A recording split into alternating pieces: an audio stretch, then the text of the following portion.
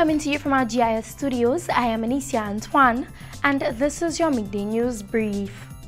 The National Conservation Authority, the St. Lucia Solid Waste Management Authority, St. Lucia National Trust, the Landings and Sandals Grand are all in agreement that the practice of illegal garbage disposal is detrimental to St. Lucia's tourism product, the environment and the health of the country. General Manager of the National Conservation Authority, Jacinta Lee, expressed her displeasure with the practice as not too long ago the authority made a plea to residents about the disposal of waste on the island's beaches. Derelict containers, bulky waste, green waste, construction and demolition material all form part of the refuse being dumped at a private lot near the Pigeon Island Causeway. While the Solid Waste Management Authority does not have jurisdiction over private property, the organization is appealing to those practicing the illegal act to dispose of their waste at the official site, the Dayglow Sanitary Landfill.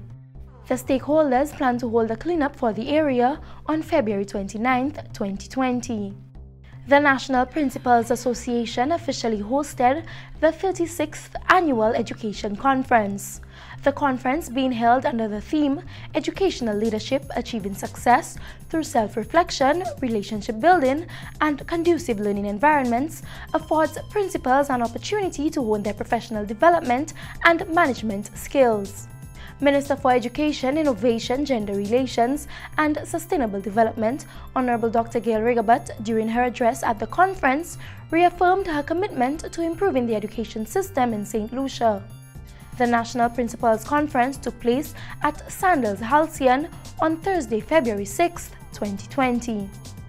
150 St. Lucians seeking higher education have been briefed on the opportunities available in the Republic of China, Taiwan. Each year, the Taiwanese government hands out dozens of scholarships to St. Lucians to undertake studies in various fields.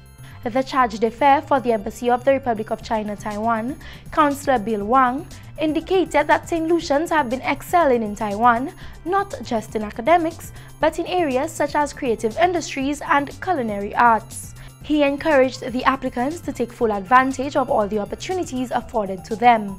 The application period for the 2020 scholarship programs opened from the 13th of January to the 15th of March 2020. The scholarship programs provide opportunities for young talented St. Lucians to study in Taiwan for bachelor, master or PhD degrees. The awardees list will be posted on the Embassy's website on the 30th of June 2020.